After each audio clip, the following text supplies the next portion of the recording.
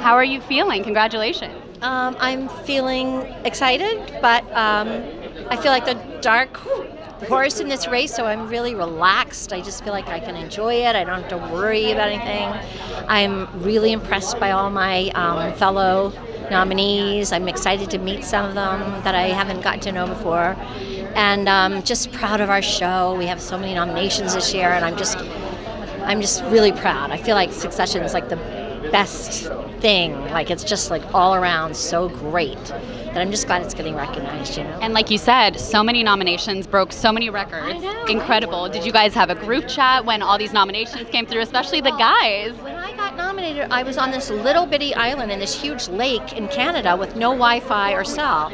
So I just spent the whole morning thinking, oh, well, I didn't get a nomination. And then the wind shifted or something, and all these texts came in. Congratulations, congratulations. I was like, wow. Yeah. So, but I couldn't call anyone but it was fun. It was cool. What will you guys do? Is there like a after party plan? I mean, if you get the 25 wins, which is insane. I don't think we can because we're some of us in the same category. But we do have an after party planned, and then we all fly off to Europe to do our next episode, like the next day from here. So we had to pack for like warm things for LA, cold things for Europe. Crazy but fun. We're all excited to see it too. And I wanted to ask, obviously you had such amazing scenes last season. We can't wait what's in store for this next one. How hard is it to keep a straight face with Kieran? With all those scenes?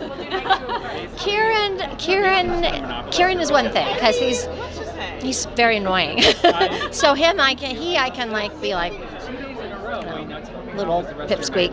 But the person who cracks me up, who I cannot keep, there's two of them, and that is Matthew McFadden as Tom, and Nick Braun as and also David Rashi, who plays Carl.